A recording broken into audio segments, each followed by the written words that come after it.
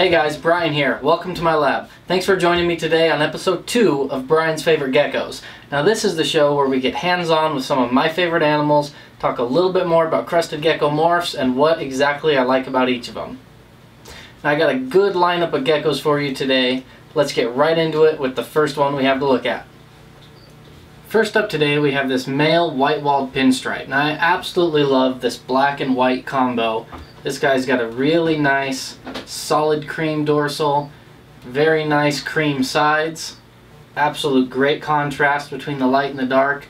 As far as more traditional dark base pinstripes go, this is one of my favorite combinations. Next up we have a C2 creamsicle pinstripe.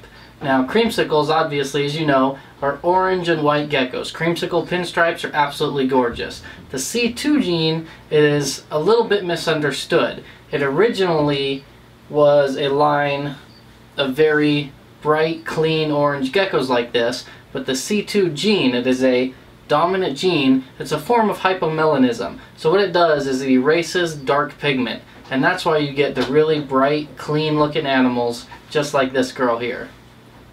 Next up today, we have one of my favorite extreme Harlequin breeders.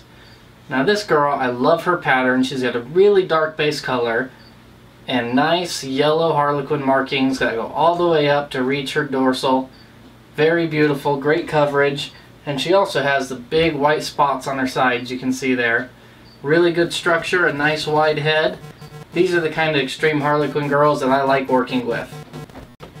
This guy here is my absolute favorite Halloween that I own.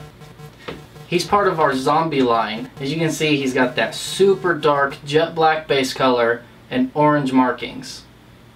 Color-wise for Halloweens, he's second to none in our collection.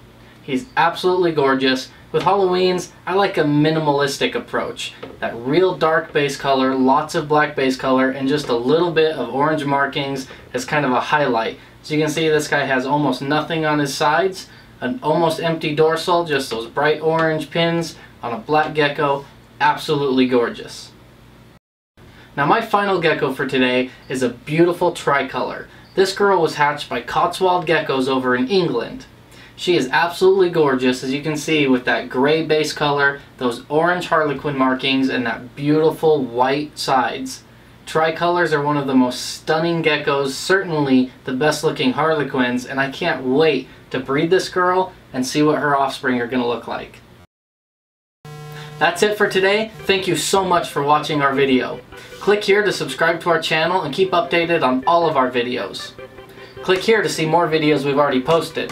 Take a minute to visit us at www.altitudeexotics.com, and for all things geckos, check us out on Facebook at facebook.com/aegeckos. Thank you guys so much and have a great day.